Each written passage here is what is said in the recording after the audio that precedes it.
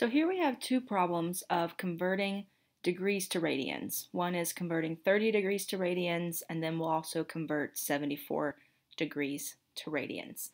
So walking through these types of problems, if we start with the angle that we're given, so we'll start with 30 degrees. The way that I like to do these problems is to do it in a conversion method. So we're going to multiply by a conversion factor that we want to put the unit that we want to cancel out on the bottom and the unit we want to convert to on the top. The relationship between degrees and radians is that 180 degrees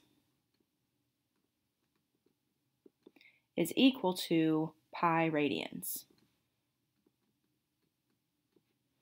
So you can think about like a straight line forms 180 degrees. It also forms pi radians. So those two things are equivalent, and we can use them as our conversion factor. So since we're starting with degrees, we want to put the unit of degrees on the bottom so that it will cancel. And we want to put the unit that we're converting to, which is in this case radians, on the top. And then the numbers follow the units. The 180 goes with degrees, and the pi goes with radians. From here, the unit on top and the unit on bottom, they cancel out, and it leaves us just with a unit of radians. We take our number, and we multiply it by the numerator and divide it by the denominator. So for now, let's just write it as, we'll put the 30 on top with the pi, and that'll be over 180, and that has a unit of radians. From here, we just need to simplify. So simplifying our fraction, if we have a 0 on top and a 0 on bottom, those can cancel out initially, leaving us with 3 pi over 18 radians. And then both 18 and 3 are divisible by 3. So let's divide the top by 3, which 3 pi divided by 3 is pi. And 18 divided by 3 is 6.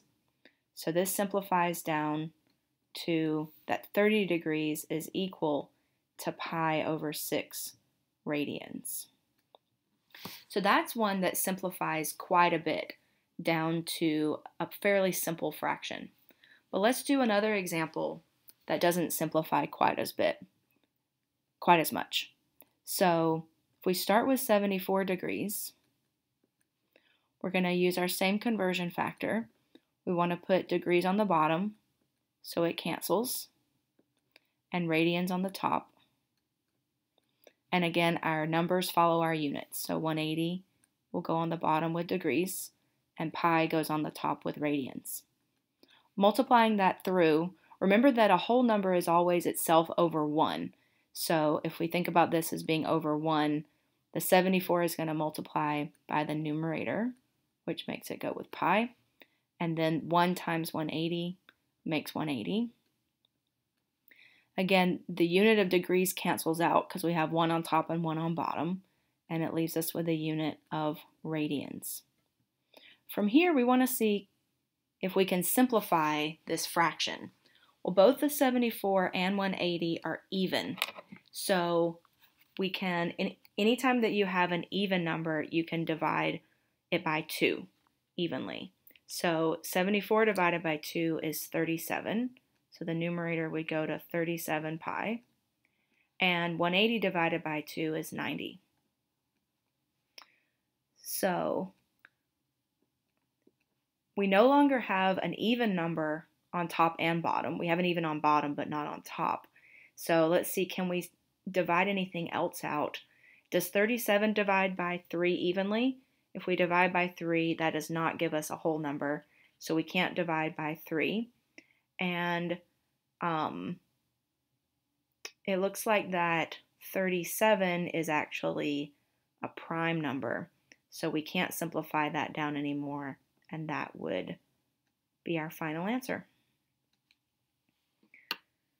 So I hope this step-by-step video solution was helpful for you. If you have any questions, feel free to leave those in the comments. Also, my email is in the description below if you would like to send me like a picture of a problem that you have. Feel free to send that to my email. Thanks for watching.